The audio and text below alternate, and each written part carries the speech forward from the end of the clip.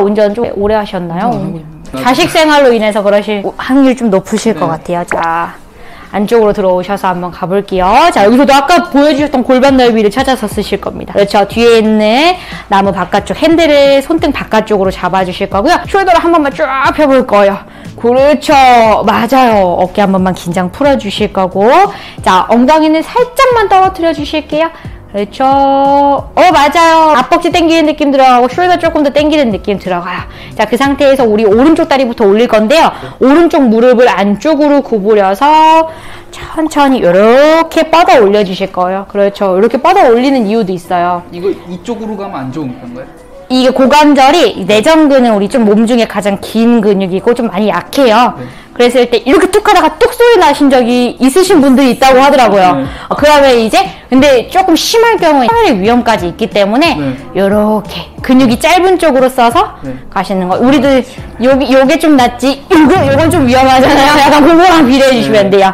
그래서 항상 다리 올리실 때 이렇게 안쪽으로 안정감 있게 올려주시면 됩니다. 좀 높은 데 올라올 때요. 자, 발끝을 한번 포인으로 가볼게요. 발등 정강이 한번 보겠습니다. 정강이 좀 당기는 느낌 들어가시나요? 오, 발목은 가동범위 굉장히 좋으신데요? 확실히 많이 풀으셨나봐요. 저를 지도해주신 분들이 많이 들으셨죠? 옛날에 많이 뻣뻣했죠. 많이 발등 한번 펴볼게요. 네. 평발이세요? 약간?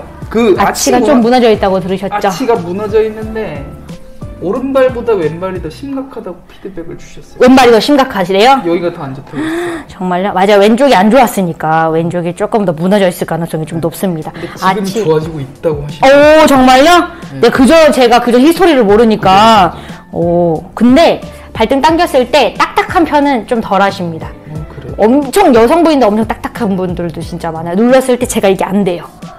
너무 딱딱해서 잘 풀리시는 것 같아요. 요거를 아치 살리는 방법이라고 해서, 자, 우리 방금 이게 롤 다운업 살짝 했잖아요. 여기서 올라오고 내려갈 때 그걸 발바닥으로 하실 거예요. 포인부터 가보겠습니다. 뭐래? 약간 이런 느낌이죠? 자, 한번 가볼게요. 발끝 세운 상태에서요. 발가락만 5개 이렇게 깍꿍 들어볼게요. 그렇죠. 그러면 발바닥이 당기게 돼요. 여기 아치가 나와요. 네. 근데 후천적인 것 같아요. 선천적인 분이시면 요렇게 해도 발이 평평해요. 선천적이신 거면. 네. 근데 타고나기를 원래는 아치를 갖고 태어나셨는데 발바닥이 조금 무너지셨던 것 같아요. 이렇게 하면 이렇게 라운드 아까보다 예쁘게 생기죠. 이거 봐봐요. 그러네요. 그죠? 이거는 후천적인 거. 이거 만드시면 돼요. 풀어주시면 됩니다. 자, 이 상태에서 이 발바닥을 끝까지 당겨주시면서 쭉 종아리 근육을 쫙 당겨가실 거예요. 발가락 무릎 쪽으로 당기는 느낌으로. 그럼 아까보다 당기는 힘이 더 강해져요. 발가락을 이용했어요. 다시 한번 발등 당긴 상태에서 발가락만 잡을 거예요. 그렇죠. 그럼 발등이 조금 당기실 겁니다. 그럼 자, 이제 천천히 이 발가락 잡은 거 최대한 유지하시면서 쥐날 것 같으면 바로 말씀해 주세요. 천천히 늘려서 갈 거예요. 근육이 쫙 하면서 정강이까지. 맞아요. 맞아요. 이렇게 발 들었다가 놨다 하시는 행위를 했을 때 쥐가 쉽게 나시는 분들 있잖아요. 요거부터 풀어주셔요. 요렇게 풀어주면 훨씬 효과가 있습니다. 자, 2번만 더 가볼게요. 원래는 10개까지 하는데 발가락 세워주시고 발가락, 새끼발가락까지 살려줘야 돼요. 그렇죠. 힘이 없네. 맞아요. 자, 엄지손가락 땀이 엄청 잘 돼요. 자, 천천히 발바닥 올리면서 그렇죠. 그럼 아까보다 홈 더 나왔어요. 아치 생겼어. 그래요? 선생님께 2번 많이 생겼어요. 진짜 잘하시는 거예요. 자, 다시 발가락 감싸주시고. 해보신 분이에요. 그렇죠. 바로 느끼고 있어요. 정강이 아까보다 더 땡기는 느낌 느껴지시면서 여기 쫙 당기실 거예요. 그렇죠. 좋아요. 이렇게 느껴져요. 다시 한 번 더 발가락 당겨주시고. 그렇죠. 발바닥을 천천히 가져가시면서 너무 좋습니다. 자, 요거는 굳이 이렇게 다리 안 올려서 하셔도 되고요. 그냥 앉아서 편안하게 10개씩 해주시면 진짜 편안함을 많이 느끼실 거예요. 요 발바닥 하나로, 스트레칭 하나로 허리까지 편안해지는 느낌이 들어가실 거예요. 오장육부. 연결이 다 돼 있는 거예요. 그렇죠. 혈이, 우리 좀 한의학적으로 좀 얘기하자면 혈이 좀 많잖아요. 그래서 이제 여기 많이 풀어주시는 게 좋아요. 여기 앞꿈치에는 뭐가 있고, 아치에는 뭐가 있고, 뒤에는 우리 생식기, 그거밖에 생각이 안 나네요. 그래서, 자, 발등 당겨주신 상태에서, 자, 오른쪽 옆구리가 조금 짧아진 것 같아요, 지금. 오른쪽 고관절을 살짝 끌어내려주시면서, 오른쪽 뒷벅지가 길어지는 거 느껴보세요. 이렇게 모을 거예요. 그렇죠. 그대로 천천히 어깨 긴장 풀어주시고, 턱을 살짝 당겨주시면서, 뒷목 고정. 그렇죠. 앞쪽으로 상체를 살짝 숙여주시면서, 앞쪽으로 숙여볼까요?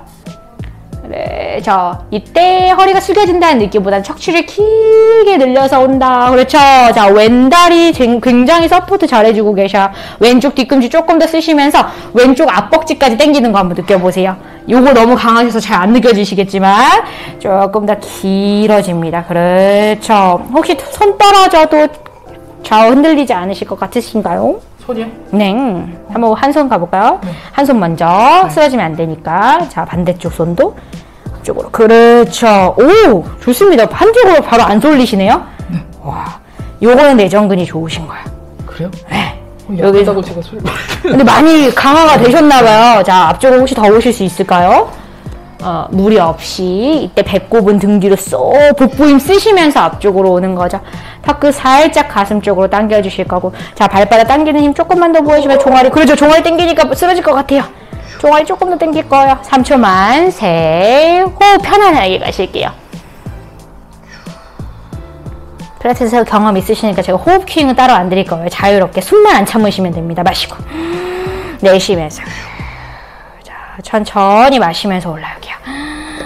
그렇죠. 자, 뒤에 있는 핸들 잡아주실 거고, 이제 엉덩관절 볼 거예요. 가동력이 좋으세요? 아닙니다. 햄스트링 많이 트레이닝 되신 것 같아요. 자,